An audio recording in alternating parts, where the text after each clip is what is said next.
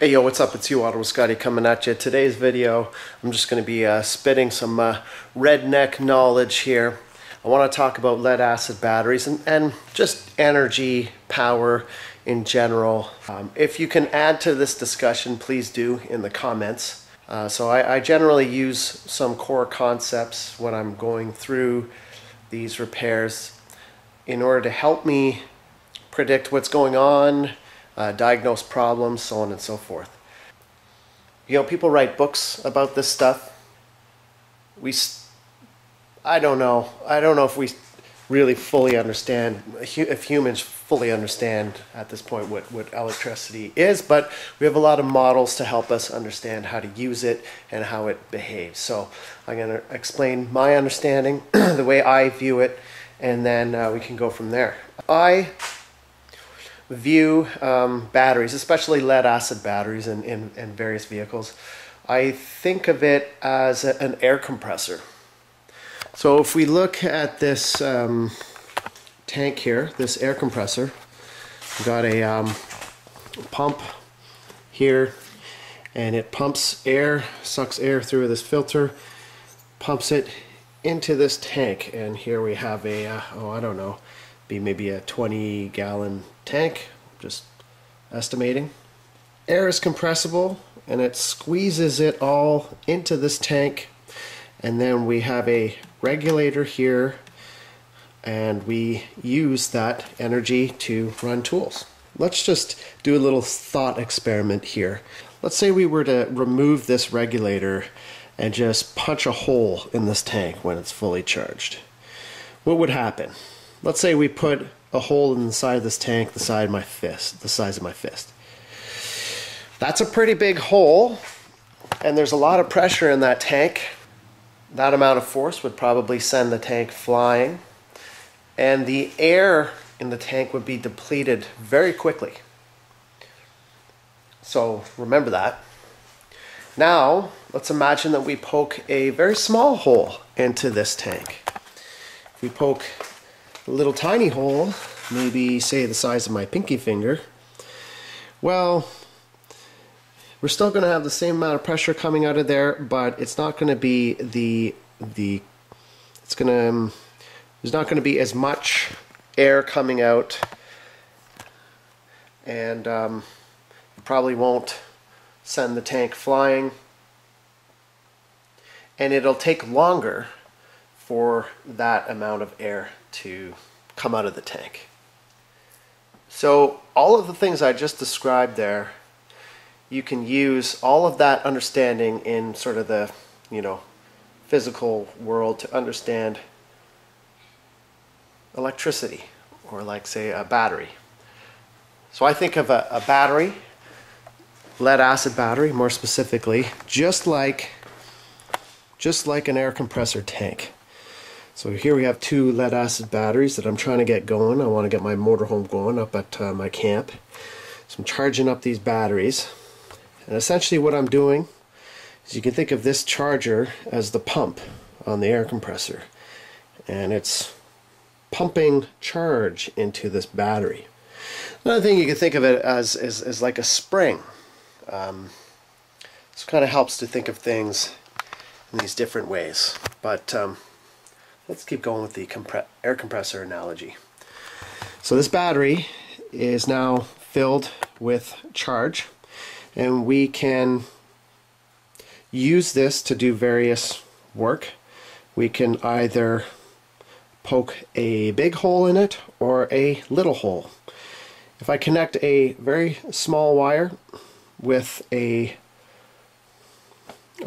small wire, let's say maybe the size of, I don't know, maybe, let's say if I was to take a speaker wire like this is very thin, put it across these two terminals, that would be the same as poking a very small hole in that, in that battery. It would basically melt that small little wire. But there wouldn't be any huge release of energy. It would melt that wire easily. If I put, no, never do this, but if I took a something very thick like this. If I was to take this and put this across these two terminals, that would be the equivalent of poking a very large hole in that battery, and there would be a huge release of energy through this ratchet here. This would get red hot and it would melt. So this is the whole concept behind welding. On every battery we have a cold cranking amps rating. This one's 800. If we look at this battery here, it's 785. Now you can think of the cold cranking amps as the size of the tank. So a larger tank is more capacity for the battery. It's a bigger compressor tank. So smaller the tank, the less capacity. So when batteries die, oftentimes they'll read 12 volts. The 12 volts doesn't mean anything. All that's telling you is the amount of pressure in the battery. That doesn't mean that it has a lot of capacity. So batteries over time, they lose their capacity or the size of their tank. They can't put as much air into their tank any longer, which is why we have this, which is a load tester, and this is the proper way to test a battery, and we'll test this battery right now. If we look at the load tester, if you look carefully, it is essentially a wire. The load connector connects a wire between the two terminals and does it in a very controlled way, because otherwise this would be very dangerous. It's basically a direct short circuit. This is going to get very hot. It does it in a controlled way so that it meters or measures the battery's ability or the drop in voltage when a big hole is poked in it. If that makes sense. Let's try this right now. So we're going to hook the negative up to negative, positive up to positive. Now we got the load tester all hooked up. We're reading 14 volts. That's very good, but that doesn't mean anything. I was going to select the cold cranking amps 800, and we're going to run this test. So let's keep an eye on this here. It's probably going to get red hot. So the voltage is dropping, and I can feel a tremendous amount of heat coming off here. And as if you see, the wire did get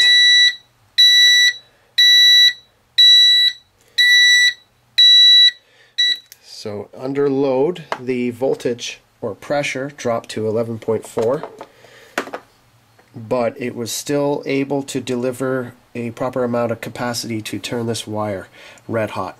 And this is really, really, really hot right now. I can almost only put my hand on that first, but second, let's test this one. I think this one's probably going to be decent.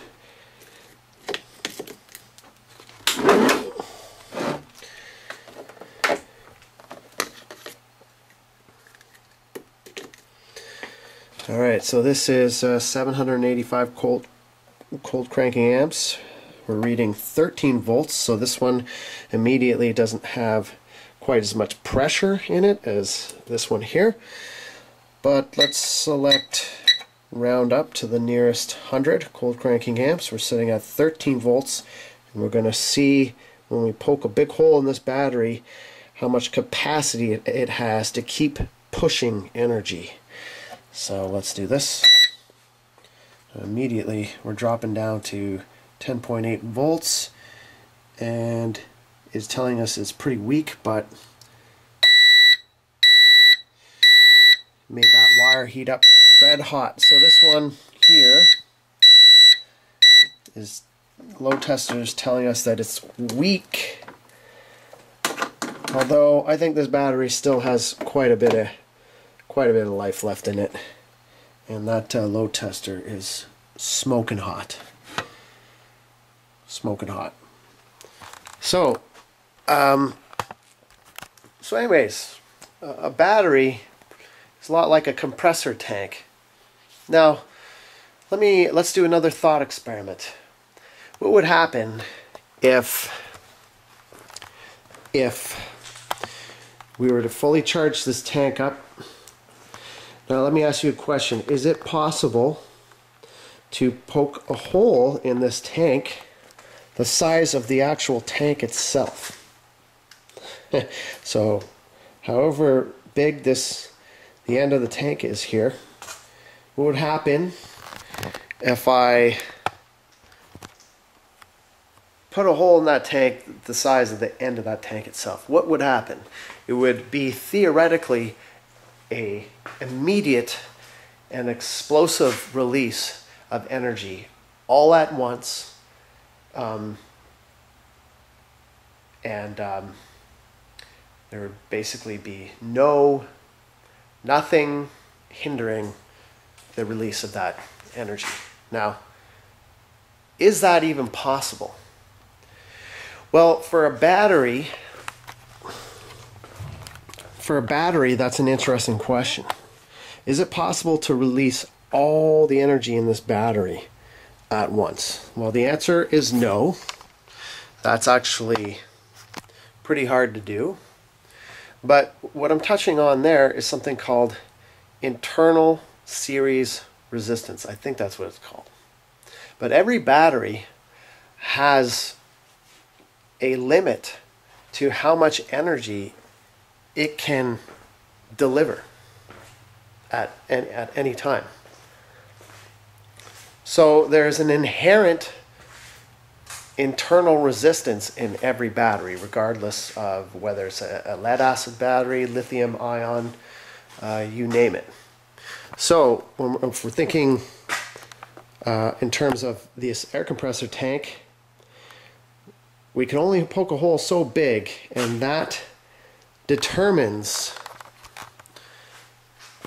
the internal series resistance, or that characteristic of the battery. And that's precisely why we have different designs for batteries. We have different, like a deep cycle, or if you're running a home off solar power or RV, that is going to require a different type of battery that has a lot of capacity. So you want to be able to store a lot of energy, but you will not be able to, the specific design, you probably will not be able to release that energy as quick as you would from an automobile, a regular car battery. Lead acid batteries that go in vehicles are designed to be able to deliver a lot of power, a tremendous amount of power very quickly. So their internal series resistance is really low. You can imagine how much power it takes to turn over an engine. I mean, there's a lot of resistance there to overcome. So, so yeah, I think that's about all I'll say today about that. That's how I think about batteries and electricity. Something we might touch on in the next video, where I'll talk about, is different power systems. So for instance, why do our cars run off 12 volts when our houses run off 120 volts alternating current? Autos run off 12 volts direct current. So that's a whole other conversation. Still very interesting. But anyways, I've always wanted to talk about this and sort of get a discussion happening. And if any of you guys have anything to add to this discussion, please do in the comments. I think it's very helpful. And this is just a model, okay? We're not saying this is how batteries work, but this is just a representation to allow us to understand how they work or how we can use them. So anyways, just a bit of a short video today. Uwato Scotty signing out. I hope you enjoyed that, and will maybe get you thinking a little bit about batteries and different types of batteries. I hope you enjoyed the video. Bye for now. Uwato Scotty out.